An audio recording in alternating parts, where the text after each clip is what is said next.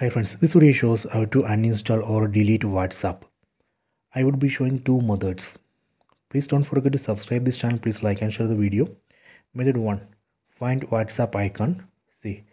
Then tap and hold on this icon. Tap and hold. Select remove app. Select delete app. So this way we can uninstall or delete WhatsApp. This is a method 1. Let me go to method 2.